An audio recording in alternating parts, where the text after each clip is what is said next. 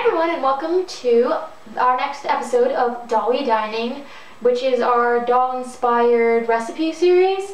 Now, this thing that we're going to be making isn't from an American Girl cookbook, and it's not one of the Barbie recipes marketed with the doll, but for Christmas, our friend Lisa and her parents picked us out some Frozen 2 inspired things. So we each got a mug. Mugs. And then there was also this Frozen 2 holiday double chocolate brownie mix, which comes in this really cute wrapping.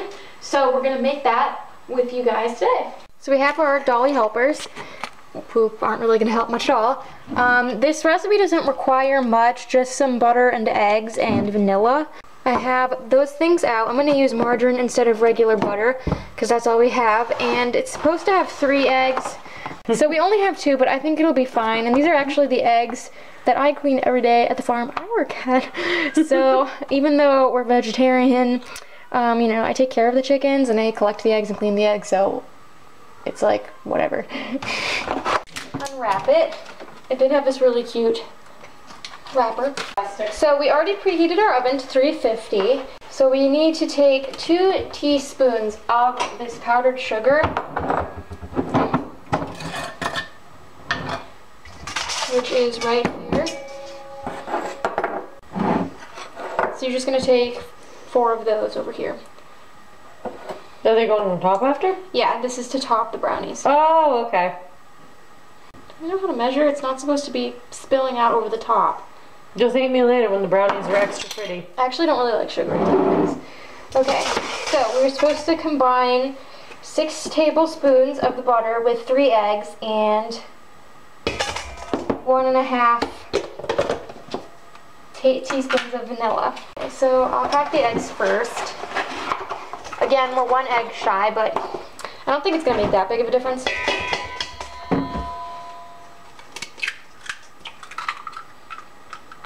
Beautiful egg cracking, Shelly. So we need 6 tablespoons of butter, and this is 2 tablespoon measuring cup.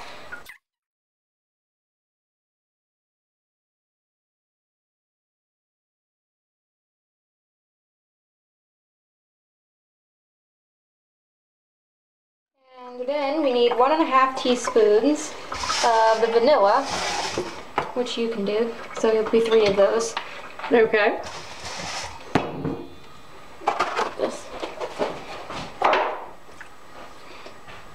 Colleen, that was way too much. That was only 2.5. I know, that was a ton. Oh my god.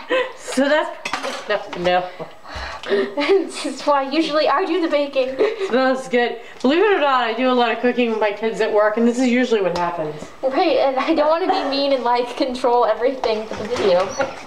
But you also want the brownies. Yeah. This is why Colleen can't do it. Oh my god, vanilla. It's good comedic relief.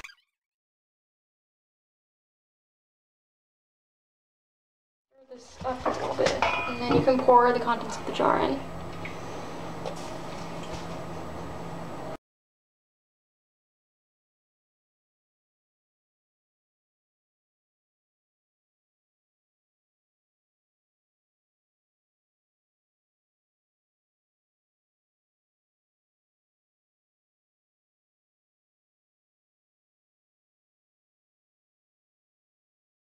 So it's been mixed, and keep in mind this is lumpy because of the chocolate chips. I'm being camera woman because if I poured it in, it would end up all over the stove.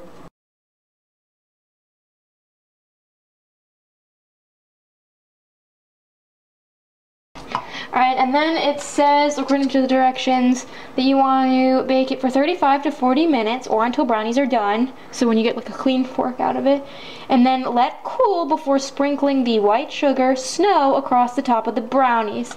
Okay, you were right. 1 pan of brownies. You were right. Do you feel good about yourself? Stewart, hi. And alright. And so this is the finished product. It actually was in the oven for probably closer to 50 minutes. And for some reason it's thundering outside even though it's December. It's still like, it's cooked, but it's... I'm afraid of thunder. It's definitely not like still kind of soft. So excuse the craters. Apparently, we just kind of jammed the fork in there. There were already craters in it when I tested it. So yeah. So we have Colleen with the final taste test. I licked the spatula and it's pretty good. Oh, it's so hot. I feel like if my mouth weren't blistering right now. There's lightning outside and I'm scared. Yeah, I think it reflected in the window over there. Come on, focus. Sorry, I'm really terrified of lightning. I feel like if my mouth weren't blistering right now, it would be an enjoyable experience. But we hope you guys enjoyed. And until next time, love your dolls, love yourself, and love your life.